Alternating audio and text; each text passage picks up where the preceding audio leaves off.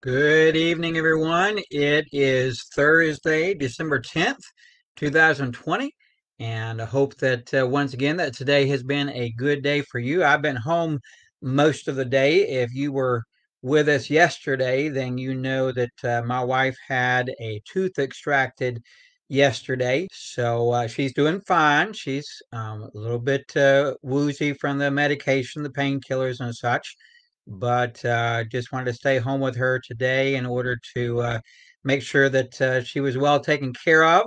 And I don't know if she would answer that she was well taken care of or not, but did my best. And she's been a great patient.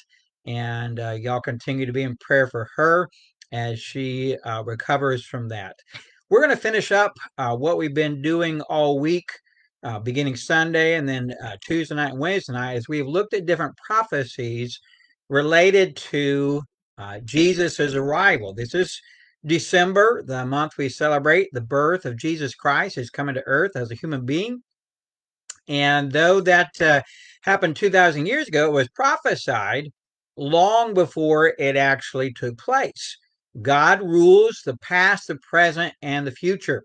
And the fact that he knows what tomorrow holds and that he has communicated that through his prophets at different times tells us that God has a plan, and that plan is going to be uh, finished out, regardless of what you and I do, regardless of what those who are in opposition to him do. He wants to use us to help accomplish that plan, and he wants to bless us as we participate in that plan. But if we choose to walk away from that plan, if we choose to reject what it is that he wants to do in our lives, then we will face the consequences. So be wise and follow after God's plan. Learn what that plan is in Scripture for your day to day and live it out. And then you will get to reap the blessings that come along with that. Got a lot to cover in a very short period of time. As usual, we're going to do our best to keep it at about 15 minutes tonight. So if you're with us right now, stay with us. I think that you will receive an encouragement as well as a challenge from what we have to look at here tonight.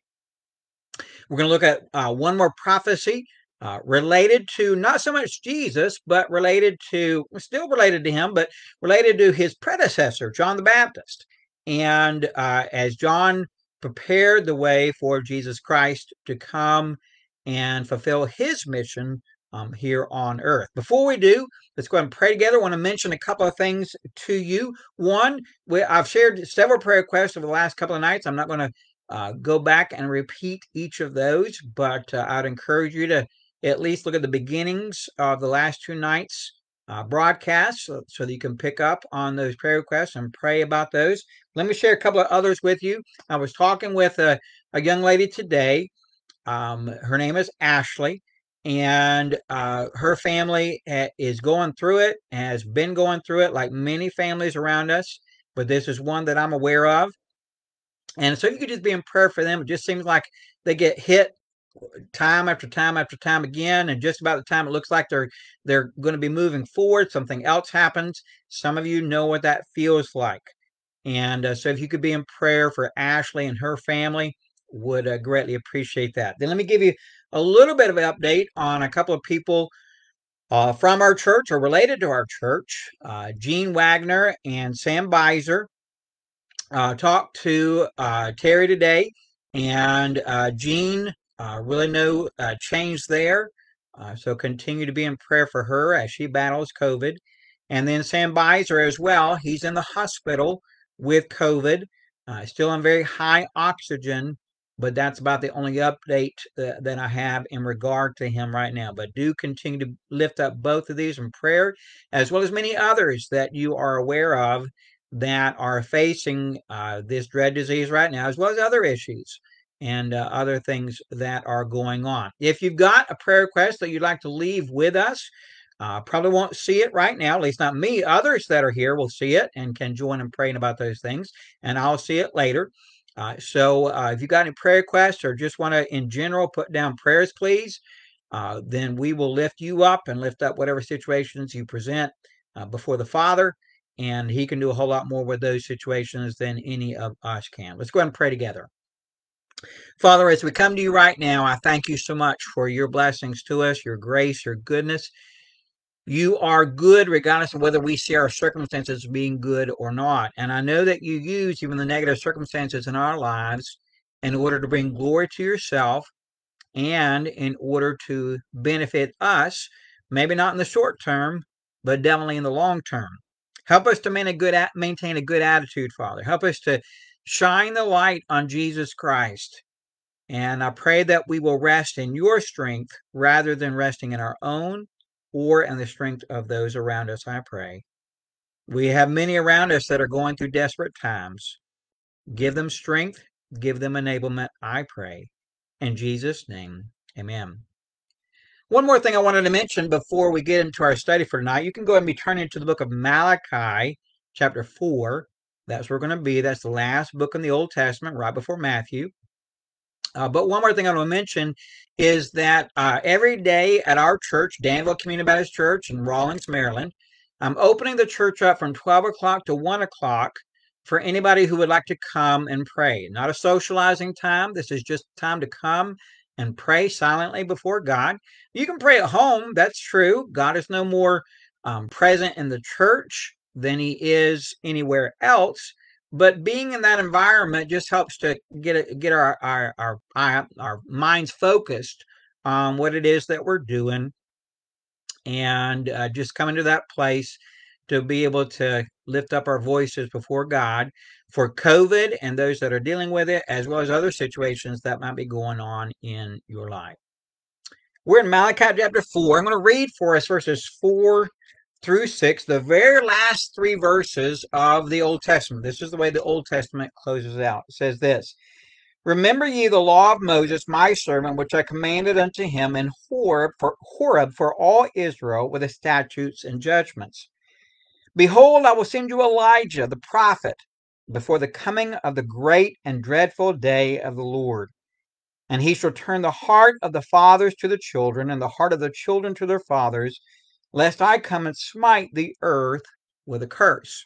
Let me read one more verse for you. It's in chapter 3 and verse 1. It says this: Behold, I will send my messenger, and he shall prepare the way before me.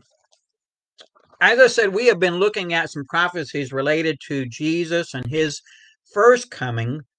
Sunday morning, we dealt with three of them. Tuesday, one more. Yesterday, one more. And tonight we're going to deal with this one. This one, as I said, is not related so much to Jesus specifically, but it is related to a relative of his that was just a little bit older than him, John the Baptist. It says that John, though his name is not identified here in Malachi, the things that are said here are later connected to him, and Jesus confirmed that.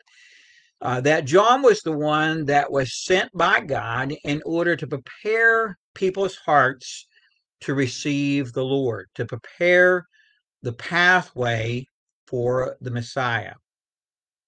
The other prophecies that we have looked at this week came at a time in Israel's history where they were going through great crisis. That crisis was a result of their own actions. They had rebelled against God. They had practiced idolatry, adultery, a lot of other issues, but those were the primary ones that caused God to bring about some very destructive forces in their lives, bring an enemy against them, and eventually caused them to go into captivity. Even as they were going into captivity, though, God told them and showed them that he was going to be merciful toward them. Though they were facing some discipline, his mercy had not run out for them.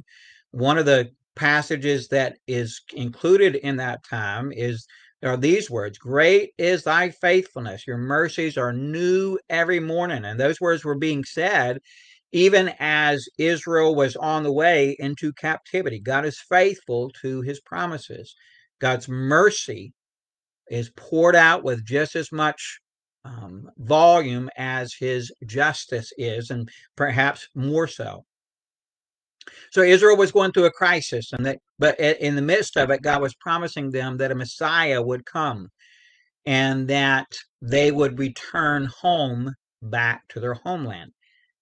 By the time we get to Malachi, that had happened. The crisis was past. The Jerusalem was rebuilt. The wall around the city was rebuilt. The temple was rebuilt. In fact, things had pretty much gone back to normal. Does that sound familiar? Not the normal part yet, but the crisis part. That's where we are right now. And you hear it over and over again. I've said it a few times. Man, if we could just get things to go back to normal. And lately, you've probably been hearing a lot of people talking about, I wonder what parts of what we're doing right now are going to be the new normal for us. Mask wearing, social distancing, some of those different kinds of things. Normalcy. We want things to go back to the way that they were. Well, that's where Israel was. Things had gone back to the way that things were. But if you read through the book of Malachi, though the people were happy with how things were going relatively, God was not.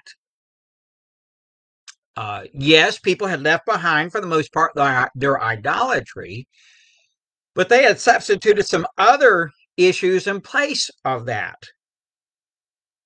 God was, though Malachi is a short book, just 4 chapters long, it packs a punch because God was dealing with his people.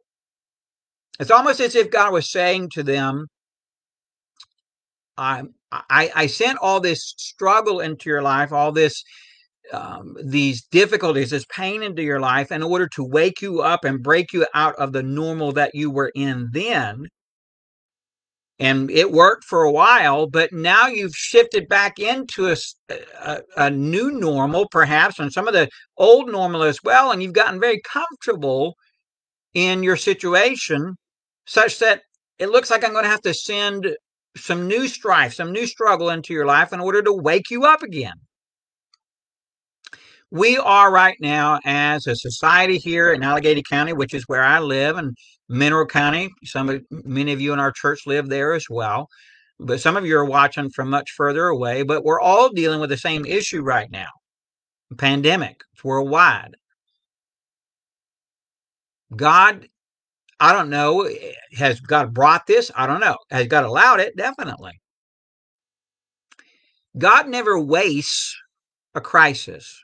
You've heard that said about some other people in a negative kind of way, but it's true of God as well. God doesn't want to waste a crisis. What is it that God is doing through COVID? If everything goes back to the way that things were before COVID, won't we have wasted COVID? I think there's some lessons that God wants us to learn. I think there's some things that God is wanting us to do. I think there's some preparations that God is making in order to get us to the point where we're shaken up out of our normalcy, out of our complacency, in order that we might depend on him.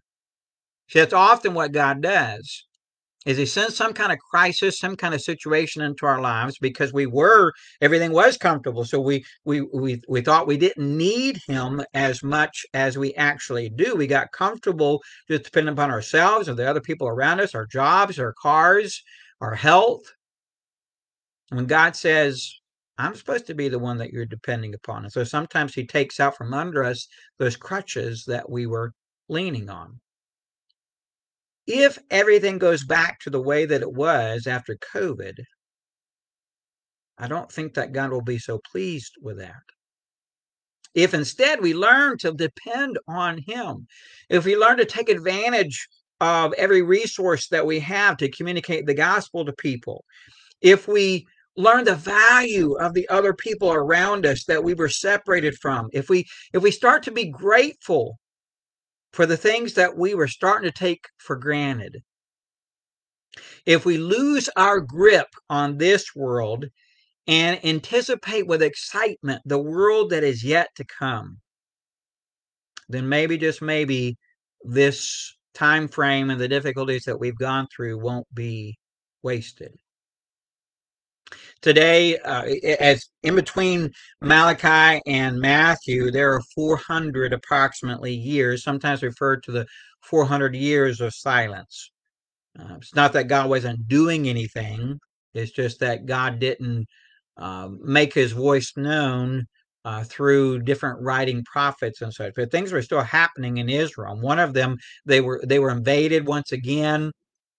Some difficulties happened. In fact, today, first day of Hanukkah, is the commemoration of part of what was going on there in that time period known as the intertestamental, hard to say, time period. God is still a miracle working God. He was a miracle working God then. He is a miracle working God now. And at the end of that time frame, it's recorded in Luke chapter 1 that an individual by the name of John the Baptist came and fulfilled that prophecy. It says in Luke chapter 1 and verse 17, angel speaking to Zechariah, John the Baptist's dad, says these words, "And he, John, shall go before him in the spirit and power of Elijah, to turn the hearts of the fathers to the children, the disobedient to the wisdom of the just, to make ready a people prepared for the Lord." We're going to be looking more at that passage come Sunday morning, even as I'm working on the message for Sunday morning. And later on, Zechariah's dad, he said these words in reference to his son.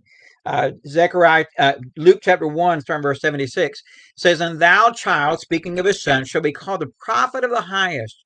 For thou shalt go before the face of the Lord to prepare his ways, to give knowledge of salvation to his people by the remission of their sins, through the tender mercy of our God, whereby the day spring from on high hath visited us, to give light to them that sit in darkness and the shadow of death, to guide our feet into the way of peace." So I got a question for you. Do you want normal? Do you want things to go back to the way that they were? Or do you want a new normal? I'm not talking about masks, and I'm not talking about social distancing. I'm talking about dependence upon God. And I'm talking about a recognition that we need to start sharing our faith with people more fervently and more passionately, because we just don't know how much time we or they or the world has left. God wants to do something through the pain that he has allowed into our world and into our lives. Don't halt his efforts.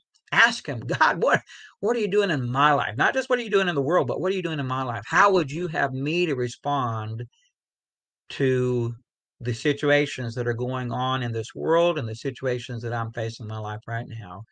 And humbly bow at his feet, allowing him to do whatever it is he desires to do in and through your situation. Well, I hope these words have been both an encouragement and to challenge you tonight. We'll not have Bible study tomorrow night. It's Friday. But I would encourage you to join with us Sunday morning, 10:45. If you don't have a church home right now, or for those of you that are already part of our church, be with us Sunday morning at 10:45. We're going to be dealing some more with John.